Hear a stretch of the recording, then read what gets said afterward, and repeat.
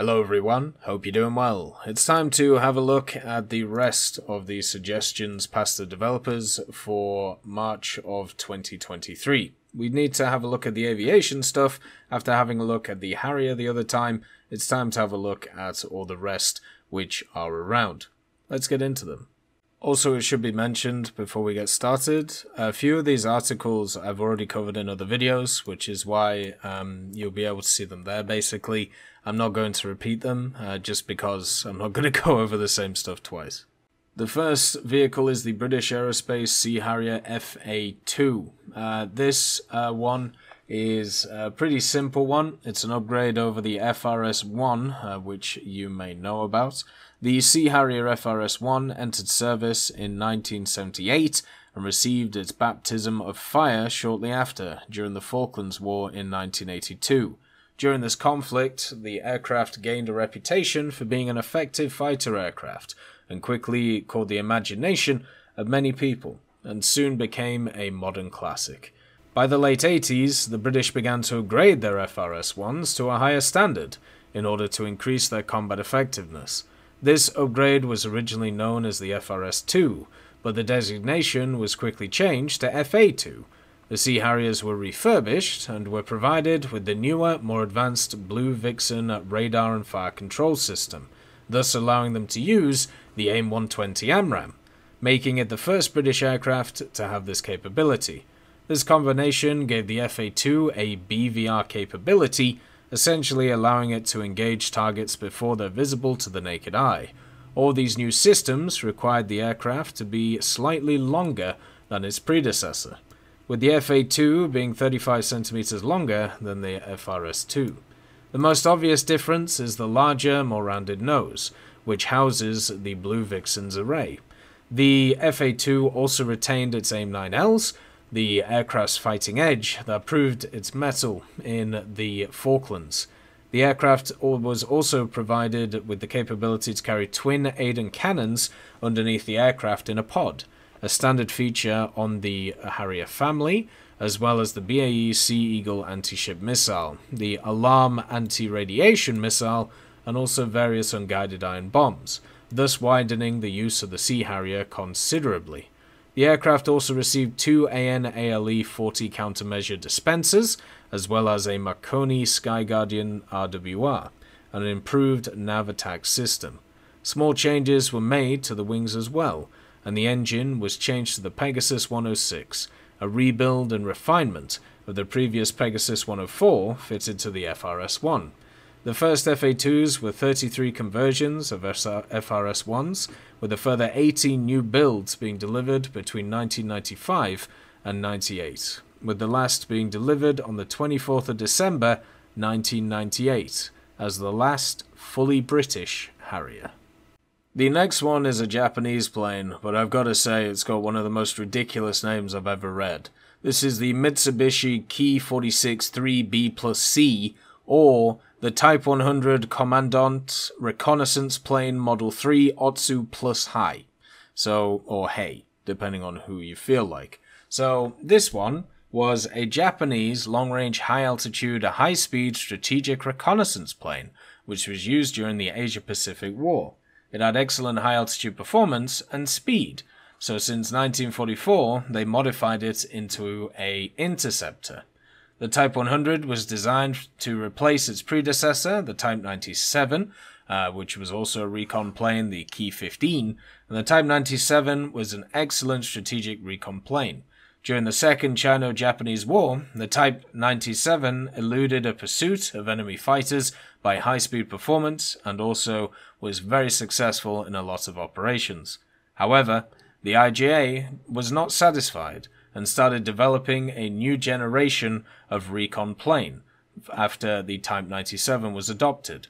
The Ki-46 project was started in the 27th of December 1936, and they required specifications such as the standard altitude should be between 4,000 to 6,000 meters, the maximum horizontal speed or the maximum overall speed should be 600 kilometers an hour at 4,000 meters, cruise range should be about 6 hours at 4,000 meters, and also good maneuverability and stability, and also should be able to fly on one engine. The engines also had to be the HA-20 Otsu or the 25 or 26. Army Side Chief Designer was Major Fujita, Major Tanaka, and also Engineer Ando, and Mitsubishi also had Kubo Tomio, and also Sugiyama, Mizuno, and Kato to support at the helm. To reach the planned speed with an air-cooled engine, they used a special design cowl, which was designed by Professor Kawada Sanji at the Tokyo University. The wing type was the same as the Type 97, and to reduce air resistance, they shrunk the body front area and vertical tail fin, and all the gear would be fully retractable. The first prototype had its first flight in November of 1939 at Kagamihara Airfield, and the test pilot, Major Fujita. The speed was not reached to the planned one. It only got to 540 kilometers an hour, but it was still faster than all of the other planes that was around, the A6M, the Ki-43, and also Ki-45. So they adopted it and decided to go forward with it. Model 1 was equipped with the HA-26-1, but in March of 1941, they tested the Ha-102, an improved version of the 26, and the max speed reached 604 kilometers an hour. It was adopted as the Model 2. In that time, it was the fastest Japanese aircraft, but production was therefore going well, and also it succeeded in many of its outings. Since May of 1942, they created the design for the Model 3.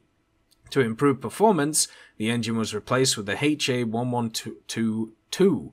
The fuel tank increased and the shape of the nose was changed, but in these changes, the Model 3 got a very unique nose and also cockpit design. Since May of 44, some Ki-46-2s were modified to intercept B-29s. They mounted two 20mm guns in the nose and also removed the front fuel tank and recon equipment. By this change, shape of the nose was also greatly changed. The prototype was completed in a month, and it was named the Model 3 Otsu, or the Ki-46-III Otsu. Finally, 75 planes were modified. Additionally, since July of 44, they removed the rear seat and installed a 37mm autocannon. This variant was called the Model 3 Otsu Hei, and finally, 15 planes were modified. Furthermore, in September of 44, they added a 50-kilogram Tadan. It was an anti-aircraft cluster bomb, and 50 planes were equipped with it. And after the Ki-46-III Otsu series was developed, initial models was renamed to the Model Co. In later times, they developed the Model 4 with a turbocharger. The prototype was completed in February of 44, and the max speed got up to 630 kilometers an hour. It was the fastest military aircraft that was in service, and also it generally did pretty well. So overall, the vehicle itself has a lot to it. They also added not just the 20mm in the front, you also had a Schrag Music HO204, which was in the center of the vehicle as well. The AIDC FCK-1A MLU is the new vehicle. This is the Air Indigenous Defense Company's idea to be the successor and also implementation of the FCK-1CD Hsiang plan with some minor changes. The two prototypes of the Hsiang plan continued testing until 2009, when the AIDC was awarded the equivalent of $500 million to upgrade 71 of their existing FCK-1A fighters. Not all of the upgrades of their Hsiang plan were adapted by the government. However, in the new plan, which was known as Hsiang, was put into effect. The main difference between the plans was that the conformal fuel tanks and subsequently slightly altered fuselage were not installed on the fighters. Everything else, including upgraded avionics, enhanced electronic countermeasures, increased TC-2 missile capacity, and also integration of the TC-2A anti-radiation missile and Wanqian cruise missiles were kept and installed. Between 2014 and 17, a further 56 FCK fighters were upgraded to the new MLU standard in the Hsiang 2 plan. bringing the total amount of upgraded fighters to 127. The upgraded fighters are equipped to the 3rd Tactical Fighting Wing in the Taichung and the 1st Tactical Fighting Wing in Tainan. These fighters' main purpose, if war was to ever break out between China and Taiwan, are to be one of the first to engage PLA fighters at range with their TC-2 missiles, engage enemy warships with the Hsiang missiles, and destroy or suppress air bases in China with the Wang Chen cruise missiles. Since, as defense fighters, they have limited performance and mainly take on intermediate to long-range roles for the missile usage. For now, they mainly serve in practice, patrol, and interception/shadowing roles whenever PLA aircraft enter Taiwanese airspace. The upgraded fighters initially became known as the FCK-1AB MLU because they were improved from the original FCK-1A but didn't have all the improvements of the SCK-1C program. In recent years, however, it seems the AIDC no longer discerns between the MLU and CD, and both are used interchangeably to describe the upgraded FCK fighters. For Italy, we have the Fiat BRG. This was an experimental heavy bomber which was first flown in 1930. It was a high-wing tri-motor monoplane with a strut-based wing, one engine on the nose and one on each side of the fuselage, and wide-track fixed landing gear. The defensive armament consisted of 4 Breda Safat 7.7mm machine guns in single mounts in a dorsal turret and also ventral and waist positions. The ventral gun mount was separated from the rest of the crew compartment and accessed through a crawlway. After evaluation, the prototype was assigned to an experimental heavy bomber squadron, but unfortunately, it never entered production. The vehicle could carry up to 2,000 kilos of bombs. The next one is for France, and it's the Loire-Nieuport L.N.10. This was a combat reconnaissance seaplane, which also had access to some other features, including the fact it was a long-range, multi-sighted, twin-engine torpedo reconnaissance seaplane with the W-shaped gull wing. It was made of all metal with stressed steel skin. It had access to 6 crew members, and also, at the same time, was run by the Gnome-Rhone 14Rs with 1,600 horsepower each. The maximum speed of this vehicle is 430 kilometers an hour. It has 2 7.5mm Darn machine guns on it in flexible mounts, and then also one 20mm Hispano-Suiza in a dorsal turret. It could also carry up to 2 torpedoes or 1,250 kilos of bombs. The last vehicle is the Commonwealth Aircraft Corporation CA-27 Sabre Mark 32.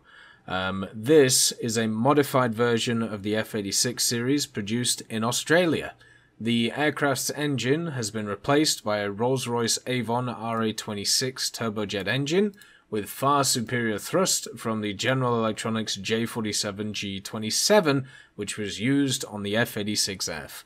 So its top speed is equal to or better than the Canadair Sabre Mark 6. Also, the Sabre has changed its armament from 6 M350 cals to 2 Aiden 30mm, so it technically would have more firepower. Maybe not as much as the 20mm Sabres, but probably more than the 50s, but it depends on who you ask, and in-game, maybe not exactly. The RAAF realized in late 1949 that it needed to replace its first jet, the Vampire, with a more modern aircraft.